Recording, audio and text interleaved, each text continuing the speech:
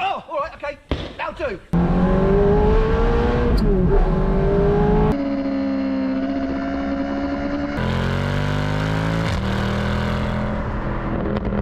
Hi, Aid here from Rev Monkey. Thank you for joining me again. This time I'm out in my own Mercedes-Benz C63 AMG Edition 507.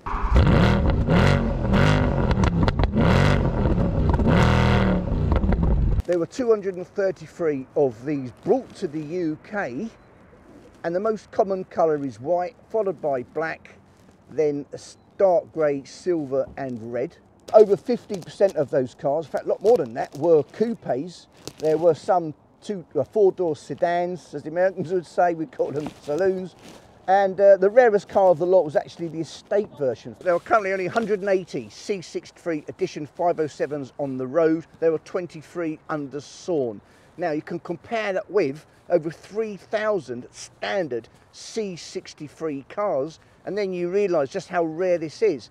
Now it's not as rare as the Black Series, which is why the Black Series is up about 130, 140, 150,000 pounds. But for about 35 to 45 and the some of it approaching 50, this car is clearly a bargain, and the car stands out from a normal C63 with the side stripes on the side, as you might be able to see here. Also the lightweight alloy dark wheels and these two vents on the bonnet aiding cooling that you get on the Black Series.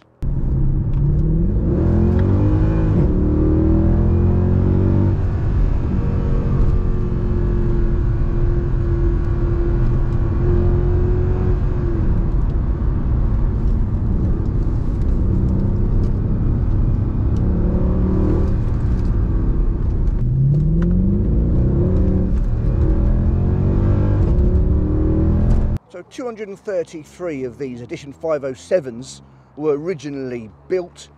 94 of those were built in 2013, 126 were built in 2014, and 13 were built in 2015, up to about early March. And this is a 2015 car, so ultimately a bit rarer. Apparently I've read that the brakes have been upgraded on this car from the standard C63, but I'm not sure if that is actually true. It doesn't feel like it's true. The brakes on this car aren't particularly good, as it happens. When you kind of put in, not a lot happens. Whereas on the Mirror, for example, you just touch it and you kind of go through the windscreen.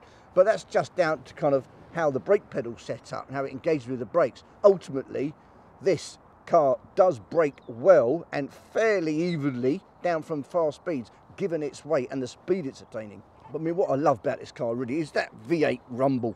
It's got instant torque anywhere. As I said, it feels ferociously fast in any circumstance. And as I said, it feels faster, even than my 430 with similar horsepower, even though this is heavier. It's just the way it delivers it.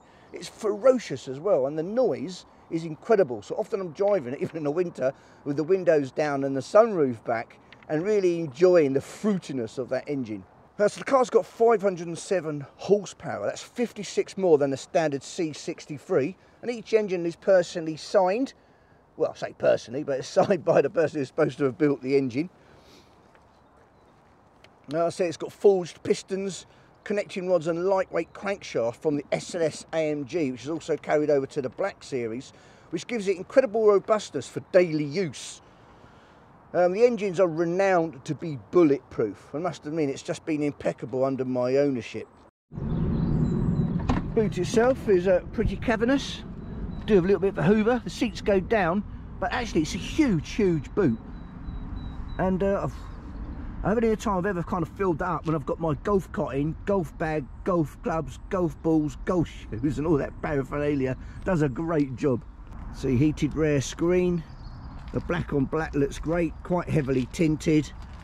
I do like the red calipers with the red lights at the back there.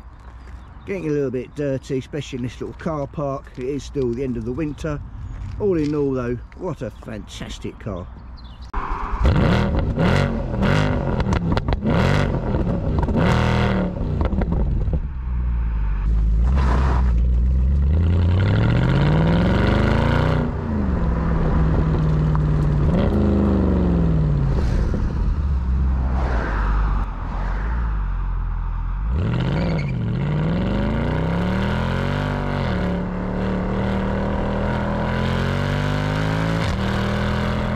says 6.3 on here, is in fact a 6.2 litre naturally aspirated V8 engine. This harks back to, as historical reference.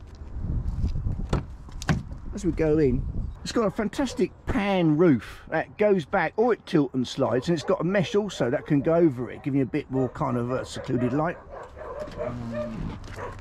Great in the back. I've got two 6-foot sons and they can get in the back no problem. Obviously one of these has moved forward a little bit. Beautiful condition. So here's the binnacle of all the lights. Does a good enough job. This is in kind of AMG mode, which shows the engine temperature. Now it's blue until it reaches the right level, and it's only at that point, in my ownership certainly, that I then put my foot down and start enjoying the car. I say that, I don't often do that. I often use this just as a nice, pleasant cruiser, and of course if you want to overtake a car at any given moment, you can. The main thing I don't really like about this car, and it's only one thing, is probably the antiquity of the look of the sat-nav and audio system. Now the stereo itself is amazing, I mean utterly amazing.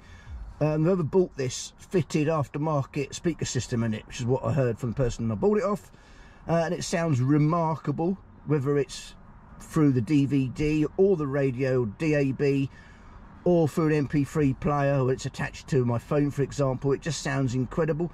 But the sat-nav is just rubbish. I won't even bother getting it up here. I use one of these things and I put my phone in it and just use Waze or Google Maps. I mean the piano black's quite nice, the seats are very nice, and you've got full control over it. You've got full memory on the passenger side and the driver's side. They're very, very comfortable, very, very supportive. All in all, you couldn't ask for anything more.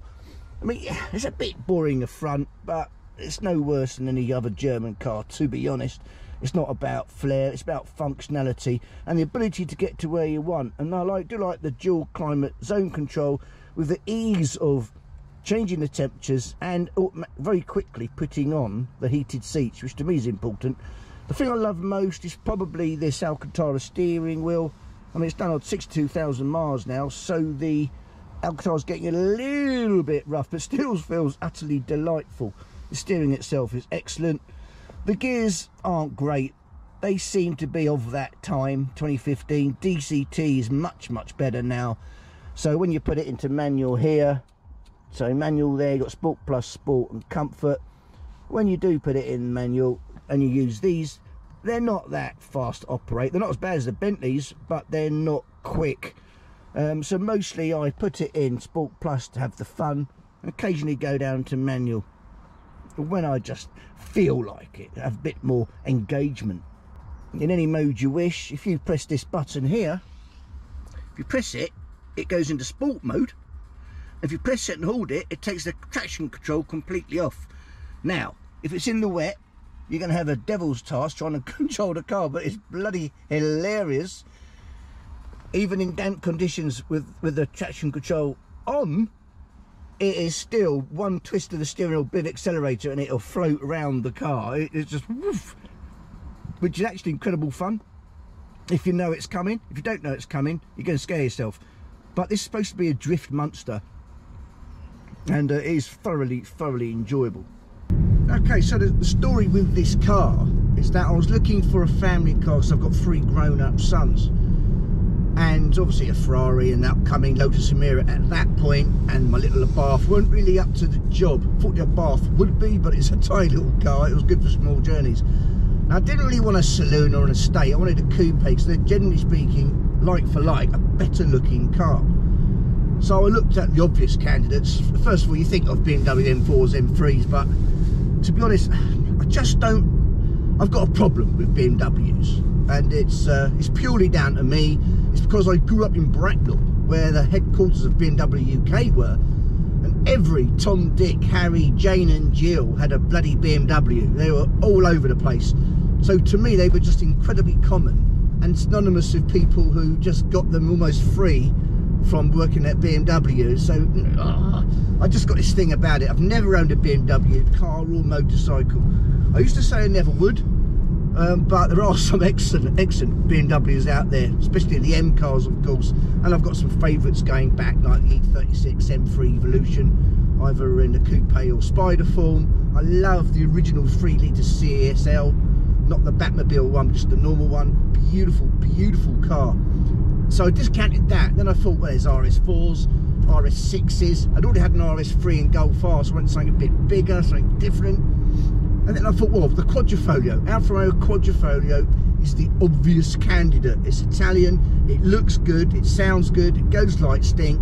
And at that time, when I was looking, like some point about last year, 2021-ish, end of 2021, it was still a car very much in vogue, been out a few years, you know, well respected. I'd been out on it twice, both times I believe with my oldest son, who's the car nut like me, you might have seen in my videos, Jake. And I was really almost pushed the button on it, because the garage that sells the Fiats and the Baths also sells Alfa Romeos, of course, and I'm very close to getting this Grigio coloured, which wasn't my ideal choice, but it's the only one I had in stock, a Quadrifoglio. Very close, rang him up, but before that all happened, Jake said that one of his favourite cars ever growing up was the Mercedes C63. I'm not sure why that was, what he'd seen or heard or watched on YouTube, or maybe it was a car that went past him for what the hell's that? Because they've got massive presence, more presence than any BMW or Audi, in my opinion. So we looked at C63s, AMG versions of course, and yeah, beastly cars, huge engine, naturally aspirated V8s. And then it dawned on me, for the same price as an older Quadrifoglio, for a couple of years older than that, I can pick up an Edition 507 C63, which I'll tell you all about, or have already told you all about, on my walk around. And that car just has even more presence than the standard C63. As soon as I saw it in pictures, I thought, oh yeah. And I thought, well, I did like the black because it's more mean.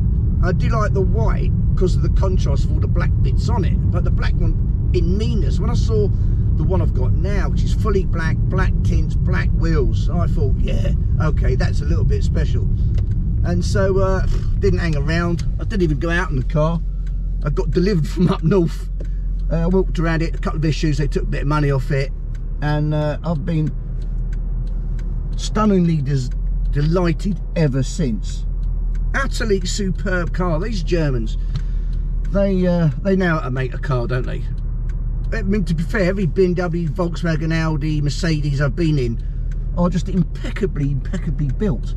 Annoyingly so, especially when I'm used to Ferraris, Lancias, Alfas, Fiats, cars of that ilk.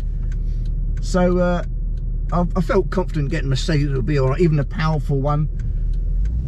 And so far I've been proved right. I had this car almost a year now, and it's been absolutely flawless. Not one single thing has gone wrong, had an inkling of going wrong. It drives and rides the same as when I bought it. It had a full B service at Mercedes, which is the full Monty. Only cost me about 400 quid. And that went through flying colours. In fact, from underneath, they said it's one of the best looking chassis and suspension setups they've seen on this car. Very good, zero corrosion, and everything was firm and taut. That gave me great confidence. Engine was tight, so really pleased with that. And the best of all was like £400 when I was used to seeing bills of 2,500 plus for the Bentley and the Ferrari. That was a real shock. In fact, when they said it was like £389, I went, sorry? That's the full service, right? They went, yeah. And they didn't add anything on it. And I heard Mercedes dealers can be a bit unscrupulous, but quite frankly, if they'd said it was 750 and added a few bits and bobs on it, I would have signed on the dotted line straight away, thinking that was still a bargain in relative terms. So I had this car absolutely thrilled of it. Now, it's currently up for sale because I cannot afford, to be honest and upfront and transparent, the Ferrari, the Lotus Emira and this Mercedes. Now, that's mainly due to the outgoing money. This cost less to run, however, the Emira's bought and paid for, the Ferrari's almost bought and paid for with minimal payments now, but this car is costing me £833 a month ongoing. I mean, yes, that's on a repayment over a couple of years, but that's a big hit. So on that basis, it's just the one to go, and I'm absolutely devastated, because this might well be the best car of the lot in terms of utter build quality. I thoroughly enjoy it. It's super fast. It's incomparable to the other two. They're all such different cars, or they're all sports cars. They couldn't be more different in a way. What this has is that it feels the fastest when you're going along in a straight line. Such is the torque and the way it builds up and just keeps going. and the noise it creates in those higher revs is biblical. It just feels like the faster car. And of course, it goes around bends pretty well. It's a decent suspension setup, despite the weight of the car. And driving it is amazing because, as my son said, it's like a Jekyll and Hyde car. One moment you're pootering about in a luxury sedan with no rattles, no cracks or squeaks, in extreme comfort with these lovely seats, fantastic stereo, good heating system. The next minute you kind of tickle the controller over to Sport Plus or stick it in manual, and suddenly it's like the devil's trying to attack you. In fact, my son Jake came out with another great saying. It was like Tyson in his heyday coming at you straight off the bell. It's like, oh my God. He said that when the car was coming towards him on some of the filming earlier. And it is that kind of car. It is like a Mike Tyson. It's a brutal, smash your face off car.